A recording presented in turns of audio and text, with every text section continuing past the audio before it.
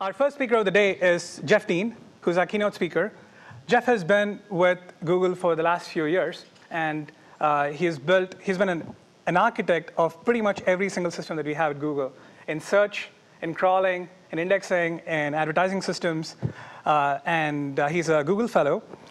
He's also from the Seattle area. He did his PhD with Craig Chambers, and did his PhD on compiler optimizations for large-scale, for object-oriented programming languages. Want to invite Jeff. Thanks. So welcome, everyone. So the plan is a lot of what you see and use on a daily basis from Google is our products, which are, nice things. But what I'm going to talk about today is basically the underlying systems infrastructure and also a little bit about the underlying computing platform so you can understand what sort of computing systems we're building on top of, just to give you a flavor of what sits beneath all these different products. And so I'm not really one for mission statements, but I actually like this one because it's pretty broad, and it means we'll never run out of things to do. So how can that be bad? So the question is, if you're trying to take all the world's information and organize it, what does that mean? So if you think about just the web, there are today tens of billions, possibly hundreds of billions of web pages in the world. Each one is about 10 kilobytes of data. And that gives you, on the order, hundreds of terabytes of data that you need to be able to organize and search over quickly, things like that. And then there's all the other kinds of data that is both private data for individual users, things like email, things like broadcast media, now online videos, online pictures. So all those kinds of things add up to an awful lot of data in the world. And it's growing substantially. And most of it's in digital form these days, but some of it's not. We'd like to take stuff that's not in digital form and make it accessible in digital form. And the web search, although that's our sort of starting point as a company, is just a tiny fraction of what we're trying to do. We take this pretty seriously. We started with web search, and then we gradually added various other kinds of things. Now we do a lot of things with geographic data. That's kind of an interesting area these days, with satellite imagery and various kinds of pictures of cities and so on. We do a lot of community-oriented applications now where we allow people to talk to other people, organize their own email, search their email, and so on. So there's lots of things there.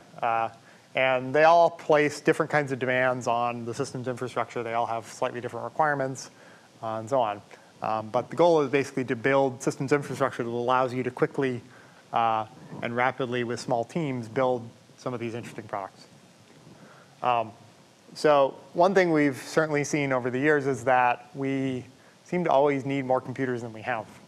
And there are several reasons for that. One is, as traffic grows over time, even if you don't do anything else, you need more computational power just to handle more and more requests. The second thing is, as you increase the size of your index, or you index more kinds of documents or things like that, you need more computers to deal with the increasing scope of data for the same number of requests. And finally, as you try to improve the quality of your ranking algorithms, you try to apply more expensive ranking algorithms on every query, you need more computational power just to perform searches over that same amount of data with better algorithms. And so the product of those things means that you essentially need lots of computers, and you always seem to need more of them than you have. So the goal in terms of our systems infrastructure is we want to create a set of tools and systems that allow, sorry, I've hit a button on the back here, that allow people to make it easy to build products. And we're heavily focused on price performance. We don't care about the ultimate performance in a single machine, as I'll talk about in a minute. We want to make it easy to use lots and lots of machines for people. That will enable us to build better products. We can have larger indices. We can update them more often. We can have more responsive queries. We can have faster development cycles, and so OK. So let me talk a little bit about the hardware that underlies our computing systems these days. So the basic philosophy we have is that we have chosen to build on very low-cost commodity PCs. That's where you get the volumes of purchasing in the marketplace that drive costs down so that you can buy insane amounts of disk storage for really cheap prices these days. You can get really fast computers that sit under your desktop for not much money. And it's at that price point that you get really good performance per dollar. And we just build lots of them. So in part, that's because we don't really care about how fast an individual machine is. If you can buy the fastest machine today, it's going to cost you a significant premium to buying the one that is just a little bit slower. And we'd rather buy the one that's just a little bit slower because most of our problems don't fit on a single machine anyway. So you already have to figure out how to partition things across multiple machines. And we have lots of inherent parallelism in most of our applications. So for example, there's both across request parallelism, so you're handling many requests per second from different users. Those are fairly easy to parallelize across different machines. And you also have within request parallelism where you can take a large index of billions of documents and partition it into many pieces of millions of documents each. Each machine can deal with a smaller index of on the order of 1 million documents. And so there's parallelism both across different requests and within the same request. So it's pretty easy to figure out how to, in our case, parallelize computations across different machines, which means you just want lots of performance per dollar. The other thing is you could spend more on sort of more reliable machines. Things, higher end servers tend to have features like rated disks, redundant power supplies, things like that, which are very nice features to have. But you pay a lot of money for those features. And at our scale, even machines that are ultra reliable that have these features are going to fail anyway. So you already have to deal with this in software in some form. It's just a matter of how often do you have to deal with it. And if I can buy twice as many machines versus buying the same number of half the number of reliable machines, I'd much rather have twice as many machines because they're not half the reliability. OK, some gratuitous pictures. This is when Larry and Sergey started the company, started the project. It was a research project at Stanford, and their advisors apparently wouldn't buy them any computers. So what they would do is they'd go down to the loading dock at Stanford and volunteer to receive shipments that other research groups had ordered of machines other research groups had ordered, and volunteer to set them up. And then they would kind of live on the float. They'd kind of hold on to it for a little longer and use it. A drawback with that is I think they had like 10 computers and 9 different processor types and operating systems in here, which is a little more heterogeneous than you might like. But clearly, their lessons have played out well in designing the first versions of our machines. So when we were first starting out, we needed machines quickly, and we decided that we would manufacture our own machines because it was too expensive to buy other ones. So we would buy motherboards and disk drives and kind of assemble the parts. Each one of these trays has 4 motherboards, so 4 machines, basically, and 8 disks. Each machine had 2 disks. There's 4 in the front, kind of laid on top of the motherboard, and some wires to kind of keep them off the motherboards. And then there's a row of 4 that are more neatly organized in the back. There's reset switches in the front. And they're all sitting on this tray. And to protect the tray from the motherboards from the tray, there's a thin layer of cork below the motherboard. So these were affectionately known as cork boards. They also had some cabling issues, which kind of... So our next design, we decided we would omit the cork, and we might be better served by putting all the connectors on the front of the machine rather than snaked it back to the back. So this was around 2000. Data centers were interesting in those days. Lots of people would buy kind of high-end Sun machines and put them in cages in data centers. And data centers charged by the square foot, which was an interesting pricing model. So our incentives, as far as we could tell from reading the contract, were to pack as many machines as we possibly could in those square feet. And they didn't actually charge you for power, which was kind of nice. So we sometimes had to help them out a little bit on their cooling. So we bought a little fan at Target. Eventually, another skill we had to acquire was moving out of bankrupt data centers and into new ones. Because the pricing model seems to have not worked for a lot of those data centers. So you get pretty good at building pretty large-scale clusters and deploying them rapidly. Basically, you can pre-wire all these things on a rack level. The racks are on wheels. You just kind of wheel them in, and then you have to hook up the inter-rack networking, and away you go. This is kind of our current generation. Looks pretty similar. It's basically commodity PCs, usually with dual CPU chips with now 2 cores per chip, so typically 4 processors per machine. It's got low-end, hard drives. They run a version of Linux with a very tiny number of patches we found useful for our particular platform, and then a bunch of custom in-house software. And that's kind of one thing to point out is typically our networks have, we have a cluster of perhaps thousands or tens of thousands of machines connected together with a central switch, and we have a bunch of machines in a rack that you share a switch for that rack, and then that rack switch hooks up to a central switch for the cluster. And there's less bandwidth available than full bisection bandwidth for all the machines. So one bottleneck in our system is talking outside of a rack is less efficient than talking inside a rack. So we do a bunch of software things to kind of help mitigate that in some ways. Just to give you a flavor of the kinds of things that can happen in a cluster, I asked one of our ops people to put together this list of what kinds of things actually happen. This is in the first year of a new cluster. After that, they get a little bit more reliable than this. But this just gives you a flavor of some bad things that can happen. And some of these are, you'll lose 40 machines for a few minutes. Some of these are, you might lose several thousand machines for, a while. You have lots of individual machine failures, many more hard drive failures than that. So that's the delightful platform we build on. OK, so what I'm going to talk about mostly in this talk is 3 pieces of infrastructure we've built over the past few years to sort of allow us to use that computing platform in a sort of reliable and reasonably efficient way. The first thing is if you have a bunch of computers with disks, you'd probably like to be able to store stuff on them. And you'd like a sort of distributed file system so that you can have a centralized common namespace over all this data.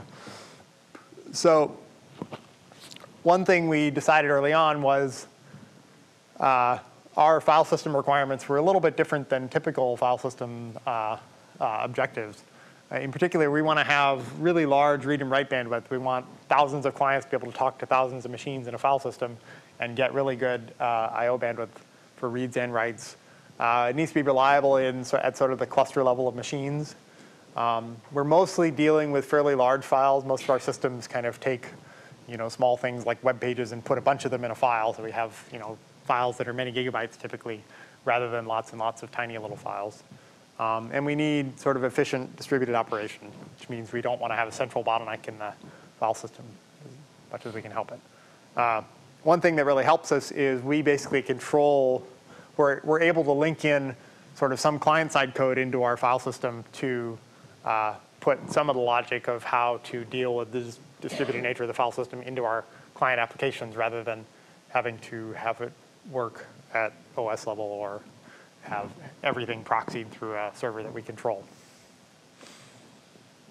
OK, so the basic idea of GFS is we have a special machine called a master that deals with all the metadata, the file names, and keeping track of a mapping from file names to chunk locations. At the master level, we break files into 64 megabyte chunks, which is a pretty large block size by file system standards. The actual chunks on disk use Linux files, so those are stored with 8K file system blocks or whatever it is.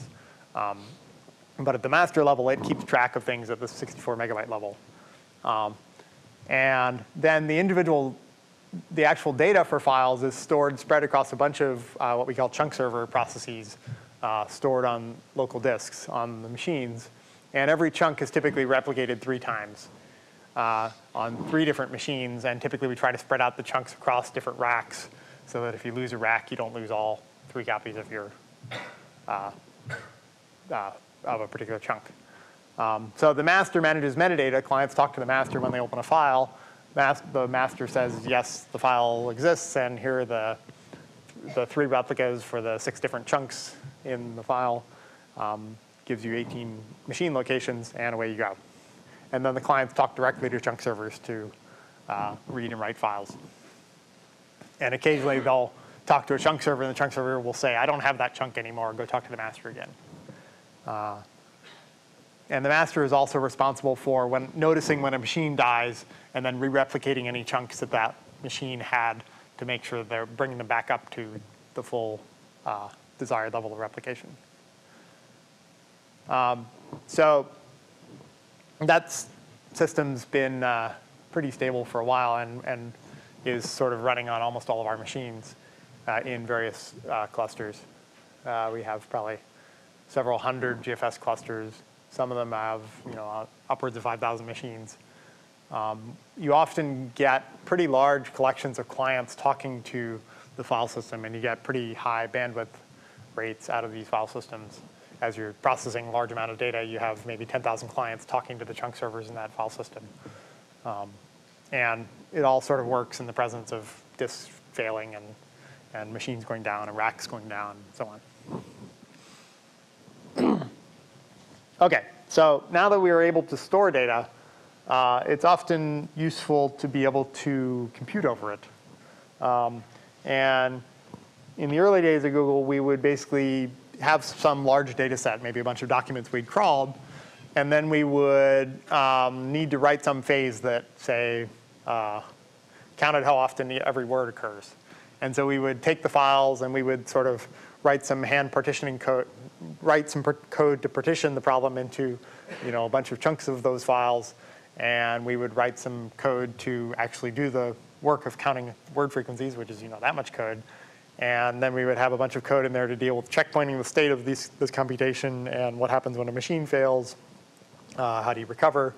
And so all the messy details of running computations on this sort of slightly unreliable computing hardware sort of obscured the real computations we're trying to do, which were often fairly simple things like count how often words occur or cluster documents by content checksum or something like that. So MapReduce is a system we came up with after writing several of these phases that sort of abstracts away a lot of the messy details, allows you to express your computation in this particular programming style, and then the library can deal with what happens when machines fail and so on. OK. I've probably said most of this. So the basic idea is you're going to have some input data, which is you can think of as a set of key value pairs or input records of some form. And the crawled pages example, the key is the URL of the page, and the value might be the contents of the page. So the map phase, you're going to process those input records and produce some sort of intermediate key value pairs that your computation is trying to extract from that input data or summarize from that input data or whatever. And then there's a reduce phase where you can specify for the same intermediate key, how do you want to combine different values that may have occurred from different records or multiple values from the same record? How do you want to combine them into your final output data? So the user basically writes these 2 simple functions, map and reduce, and the underlying library then takes care of it. And the user provides a little specification of what input data they're supposed to be processing and so on. So let's look at an example. Here, the key and value are a URL and the contents. And then the map function, since we're trying to count word frequencies, is just going to, for every word in that text, we're going to split it at spaces and emit key value pairs that are each word occurrence and 1.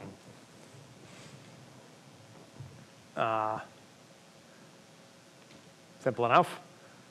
The reduce computation, or function in this case, will be very simple. It's basically going to get invoked for each unique word and for each unique intermediate key word in this case. And then it's going to get the sequence of values that the map function generated for those things. In this case, it's just going to have the values 1 many times, 1 for each word occurrence.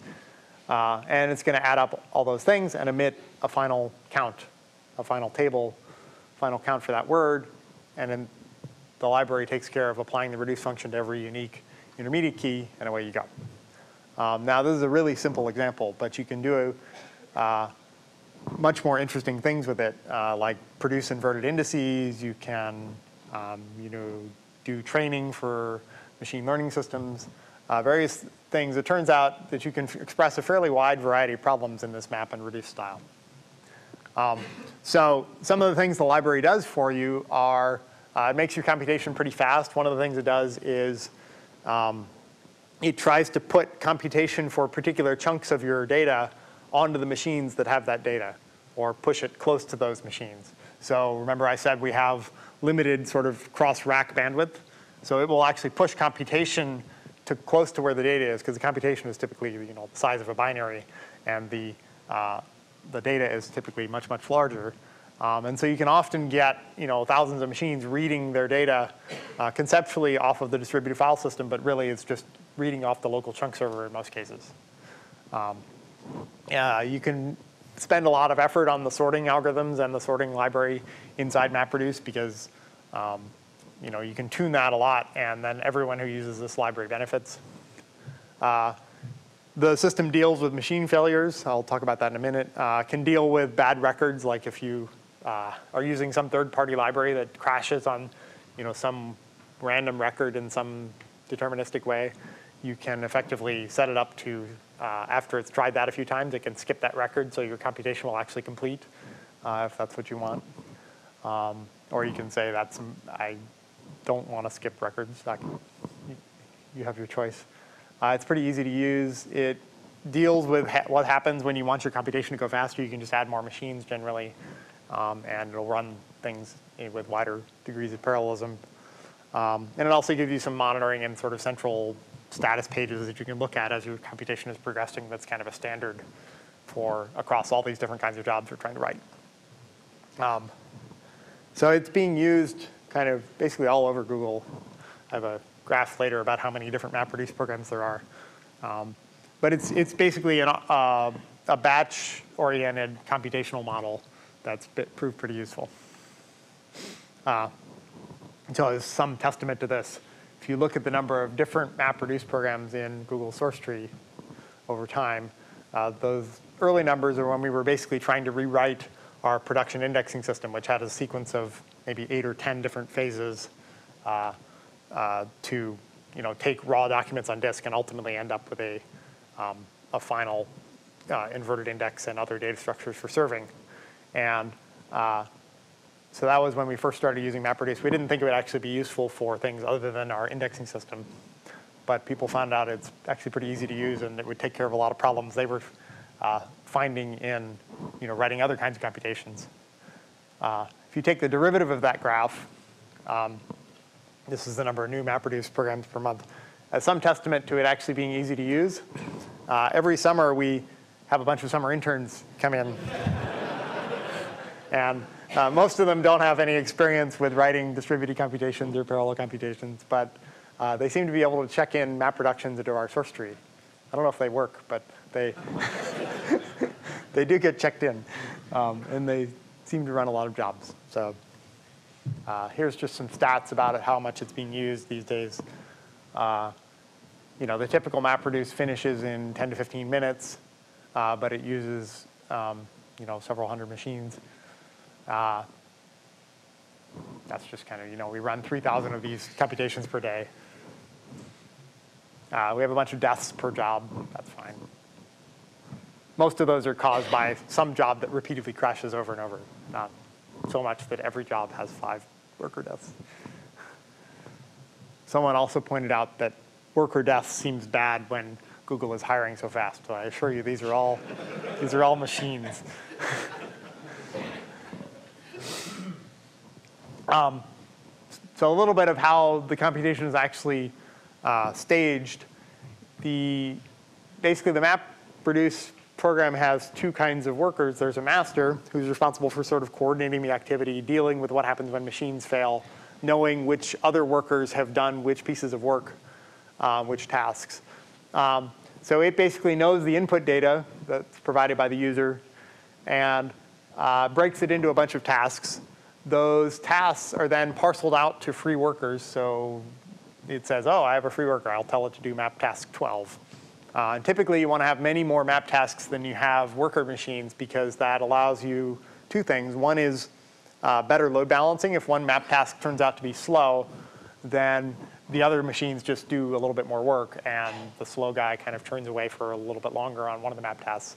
It also makes recovery a lot faster. So if you have each worker doing 100 tasks and one worker dies, then 100 other machines can each pick up one piece of work and recover very quickly from that machine dying. The other thing we allow the user to do is to partition the intermediate keys, typically with a very simple function to like fingerprint the keys and do the mod n, so that you can apply the reduce function in parallel. So you end up spreading the intermediate keys and computation of reduce over a bunch of machines. And then you end up having to do the shuffle. So the master keeps track of which reduce workers have to talk to which map workers to get intermediate data from those machines. The intermediate data is written to local disk on the map workers and basically buffered there. Then it's transferred across the network just by doing RPCs. And then we shuffle it once we have all the data from all the map workers, because we can't sort of apply the reduce function until we have finished all the map tasks, because the guarantee we make for the client is that when you process an intermediate key, you're going to see all the values for that intermediate key. And so that's basically how it works. And then once we have all the data and we've sorted it, grouped it together, which we do by sorting, then you apply the user's reduce function to each unique key, and away you go. So the status pages I alluded to, beautiful pieces of red and green.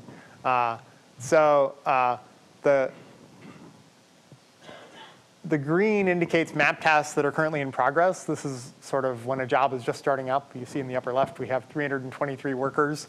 No deaths so far, hurrah. We've split things into 13,000-ish map tasks. Those are called shards.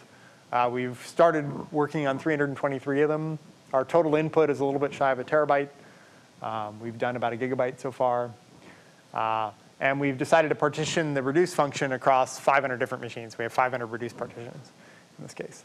This is actually some phase of our indexing pipeline. So as map tasks complete, we start shuffling the intermediate data from the completed map tasks as those same workers are doing other map tasks that are in progress. So you basically pipeline the shuffling of the data with the computation of the map tasks. And now you see we have more workers. We have 1,707 workers. We've had a death, but it doesn't really matter. Fine. And eventually we get up to 100% map task complete. All the shuffling is now done. The red is the shuffling. And now we're starting to apply the user's reduce function, which is the blue. And that proceeds in parallel across the 500 machines we've asked for our reduce partitioning. And we get close to the end, and now we have all but 2 of them are done, all but 1 of them is done, and finally, they're all done. One thing you notice is that stragglers are kind of a problem. Sometimes you end up with a slow machine that isn't due to data dependence in the actual work it's doing. It's just slow for some other reason. It could be, lots of other jobs are running on that machine, so you're getting less of the CPU. It could be maybe it has a bad local disk, and so instead of reading at 20 megabits a second, it's reading at 1 megabyte a second because the disk controller keeps retrying things. There's all kinds of reasons. We've actually had all kinds of weird things.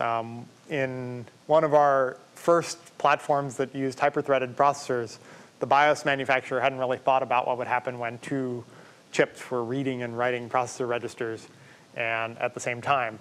And so they had a race condition where it would read processor status register, diddle some bits, and then write it back in.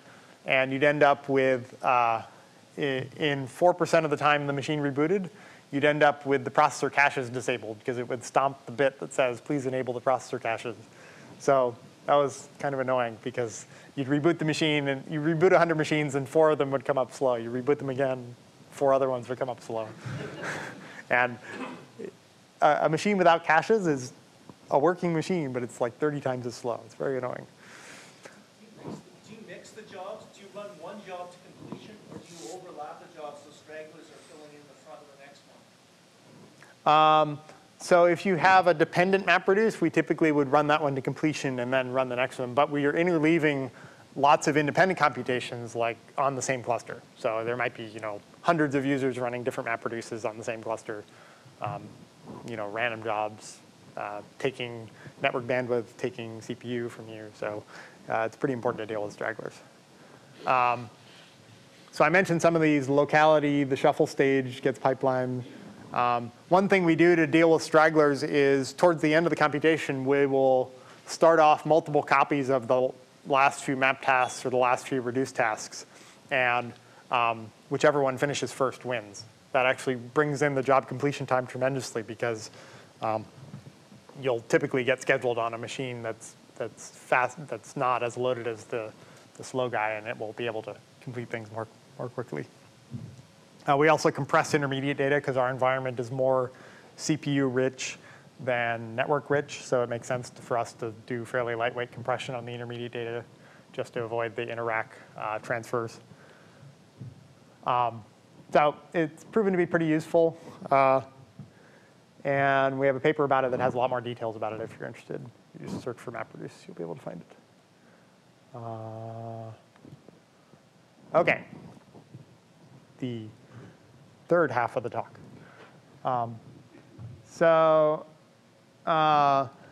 Over time, we found that a lot of applications wanted an interface to storage that was a little bit higher level than just a raw file system. They wanted to be able to process lots of different kinds of structured, semi-structured data where you had maybe different pieces of data would become available at different times, but they all were kind of related by some key. In our crawling system, for example, you have URLs as kind of the natural key to tie everything together, and then you have various kinds of data, like you might have some small metadata saying, when did I last crawl this URL? You might have other things like the actual contents of the page, the last time you crawled it, or the last few times you crawled it.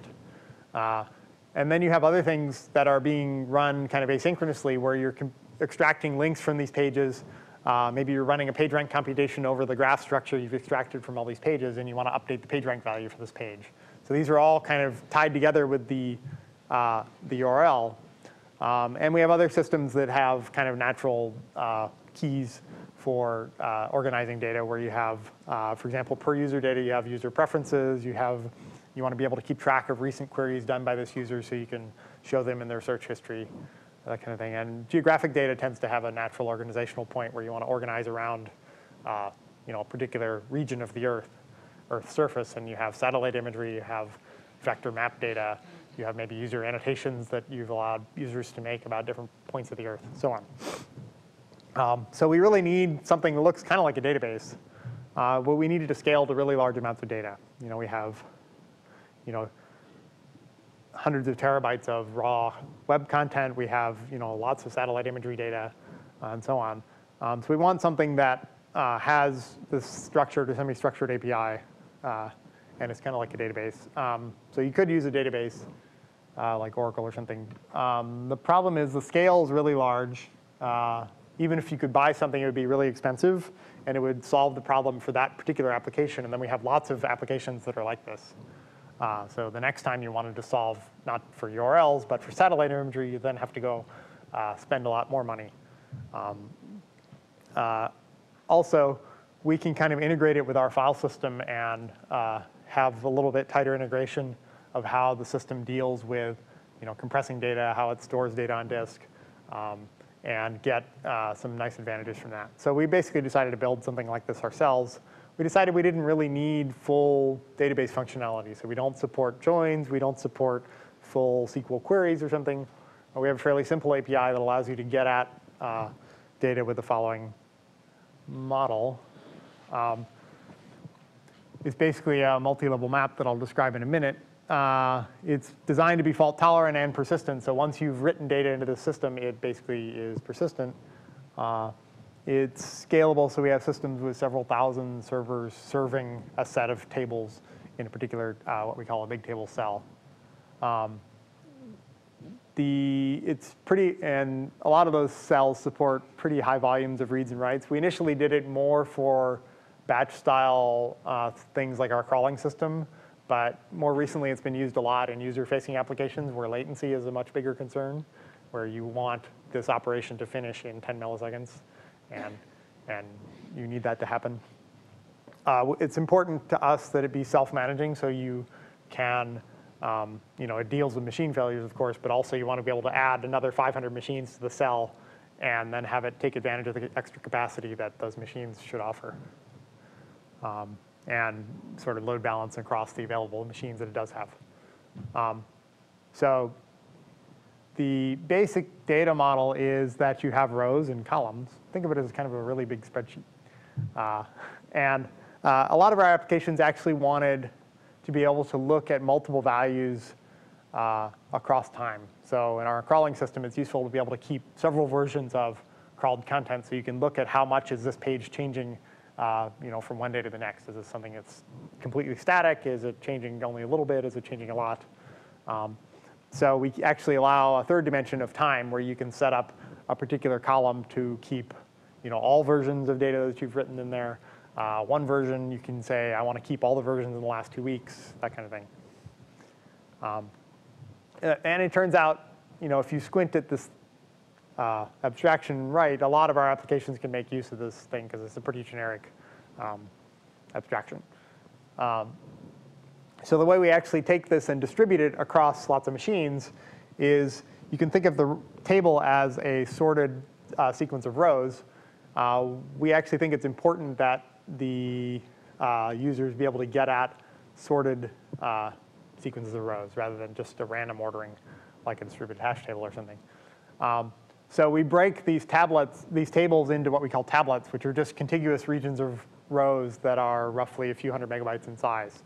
And we have a serving machine that's going to be responsible for on the order of 100 tablets. For the same reasons that we want a map worker to deal with many different map tasks, it helps recovery. So if one machine fails, you can quickly have each of 100 other machines pick up responsibility for one of those 100 tablets, and you recover pretty quickly when a machine fails.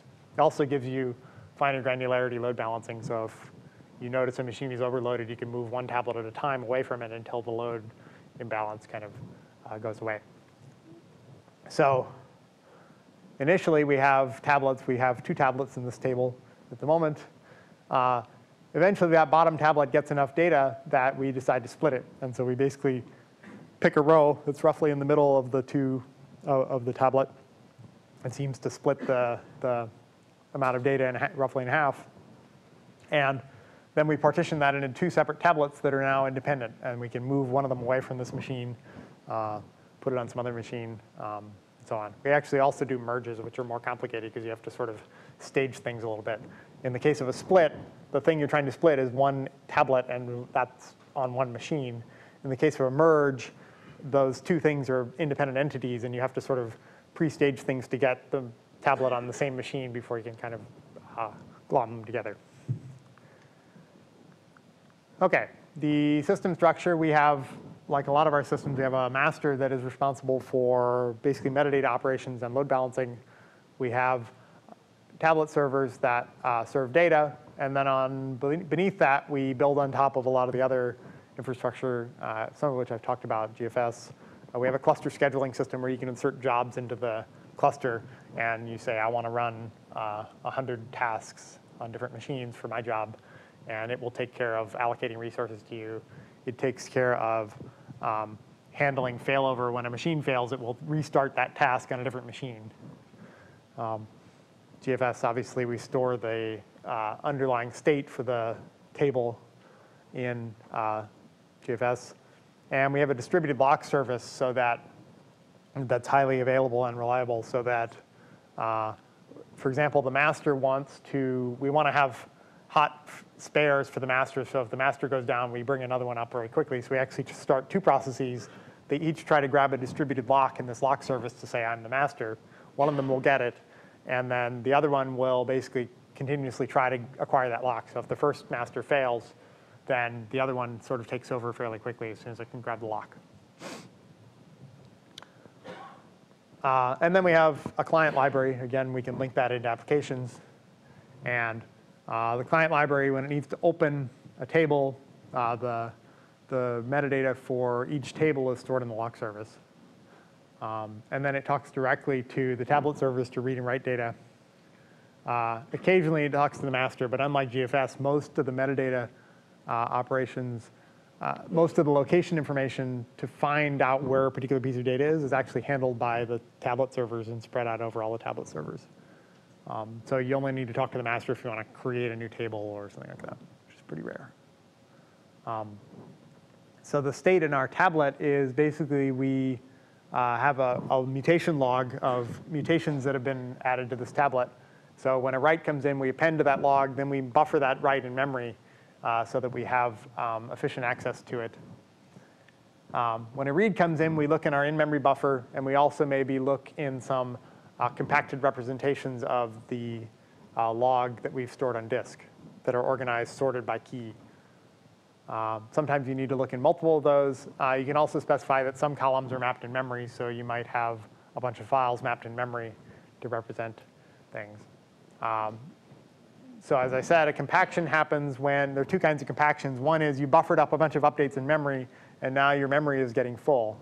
So you're going to take that state in memory for this tablet, write it out into a on-disk immutable form, and then you can flush your memory and serve the state off of those disk files instead of off of memory.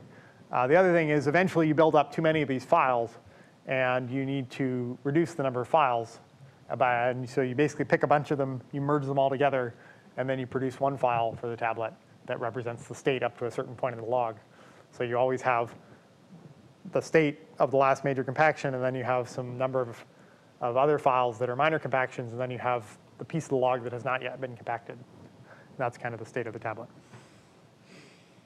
We also allow the ability to segregate columns from other columns in the on-disk representation under user control. So one thing that's very useful is if you have some columns that are very small and you want to iterate over them independently of all the other ones, the contents here is quite large. It's basically all the contents of all the web pages we've crawled. And sometimes you might want to iterate just over the PageRank and language values for the page, which are a few bytes each. So we allow segregation of columns into what we call locality groups. And you can say, this one should go in this locality group, this one should go in this locality group. And then if you need to scan and you only scan the language and PageRank columns, your I/O is proportional to the data in those columns rather than all the columns. So one tricky thing in the system is how do you actually locate a particular piece of data? So what we actually do is we store tables that are themselves BigTable tables, and those tables point to the tablets in the other tables, in the other machines. So there's a bootstrapping table that we store in our lock service, which is a pointer to the meta0 table. That meta0 table has one row for every tablet in the meta1 table. Every row in the meta1 table points to the actual location of a tablet in a real user table. So if I need to find a row in this user table on the right, I go to the meta1 table and scan forward to find the right row for that tablet, find the entry in the meta1 table, which will point me at that thing. If I don't actually know where that tablet is, then I go back to the meta0 table and find out where that meta1 tablet is. And if I don't have the meta0 location, then I read that out of the bootstrapping table. It seems to work pretty well. And if you apply a little bit of sort of prefetching and caching, then you generally just need to go directly to the machine on the right, and sometimes need to do a lookup in the meta1 table. Most of the other stuff is cached completely. So we now have about 500 of these cells, where a cell is a master and a bunch of tablet servers. The biggest one is managing 3 petabytes of data. And it's in active use for a lot of projects. Most projects these days are building on top of something like BigTable rather than building directly on raw JFS files. So in terms of what I think our challenges are in terms of where we want to take our infrastructure these days, I think a lot of these tools work pretty well at the single cluster level. We're pretty happy with those. Where we have issues is in terms of we have lots and lots of clusters distributed around the world, and we don't really have a single system that deals with data in all those clusters or computation in all those clusters.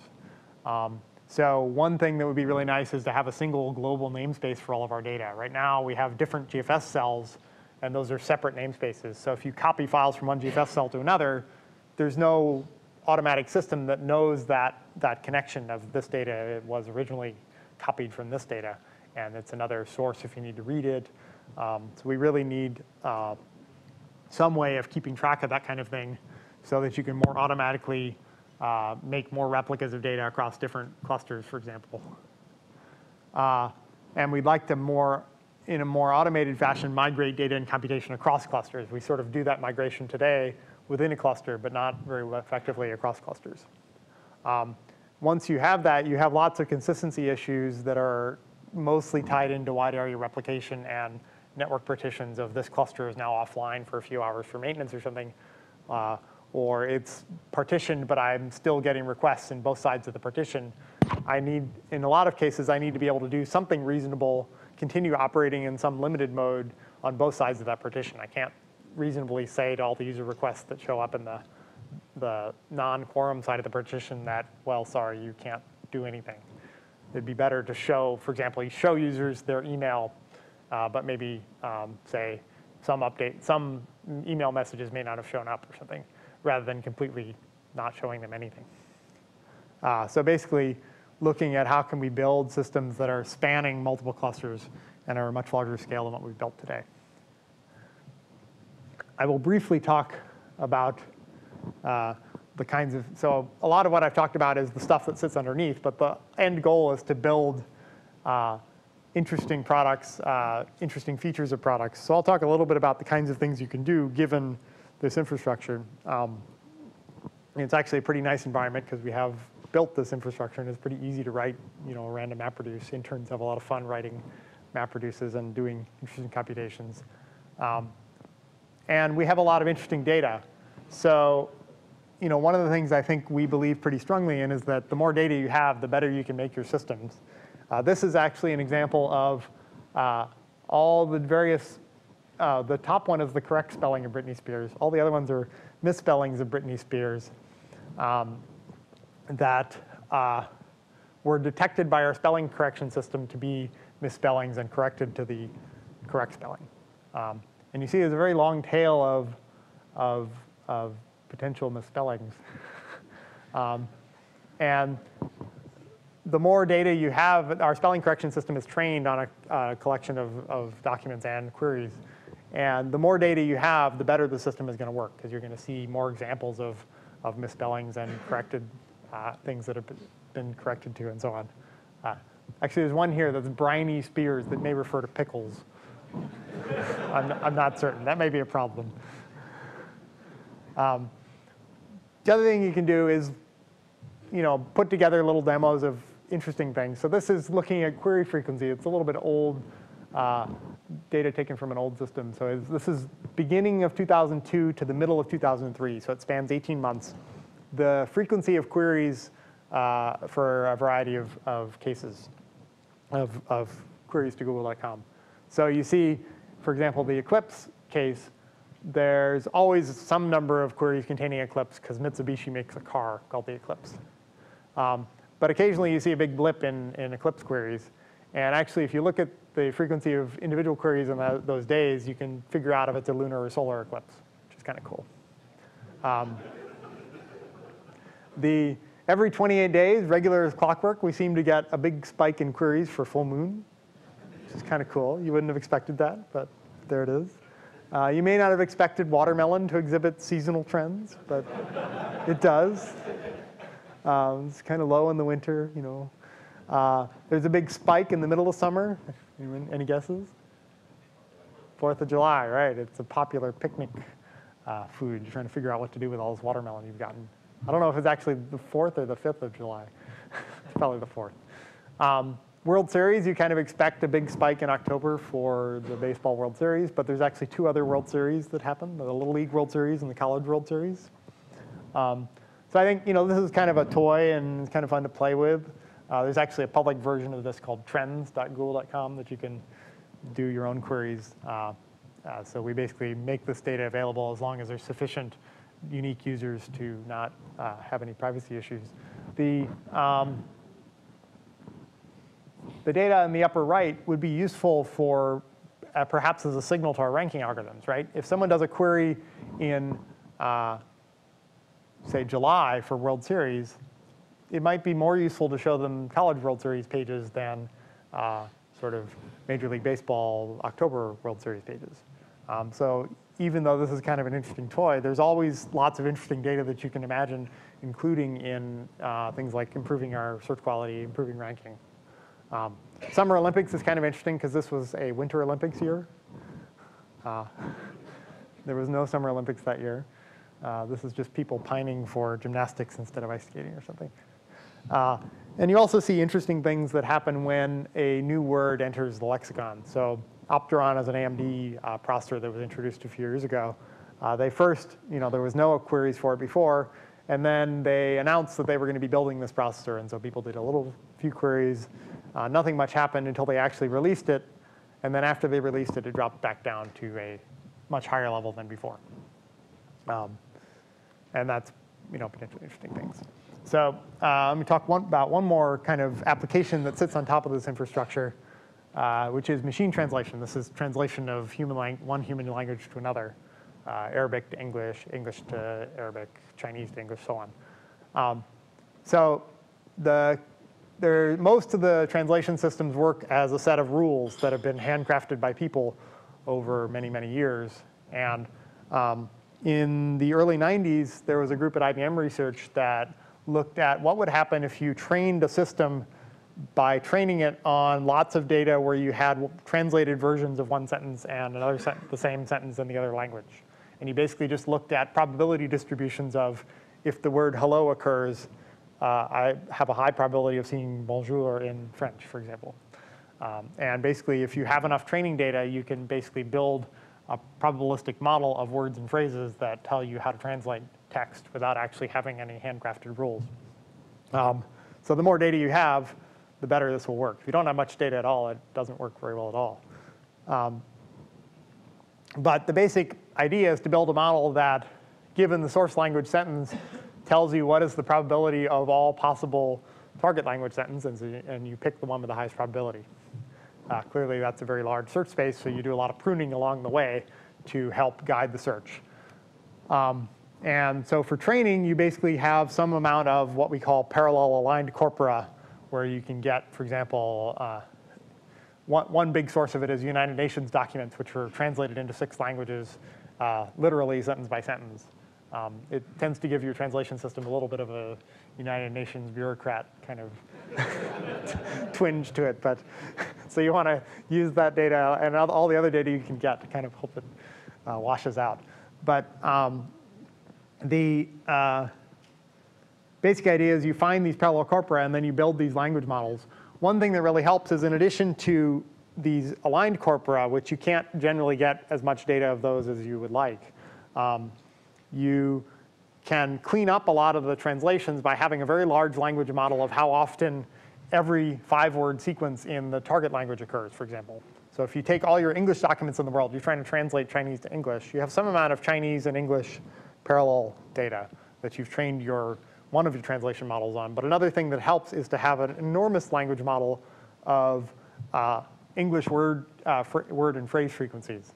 And if you take 10 billion English documents, you process them, and then you have 2 candidate translations for a sentence, and one of them has a 5-word phrase that has occurred 43 times, and the other one has a phrase that has never occurred, you're probably more likely to prefer the one that's occurred 43 times. It kind of makes the translations flow a lot more naturally. And then you actually just need to look up lots of probabilities. So, I don't know much about machine translation, but I know how to look up data in a large distributed system. So I worked with our machine translation folks too. They need to do about 1 million lookups per sentence in this state, and the state is hundreds of gigabytes.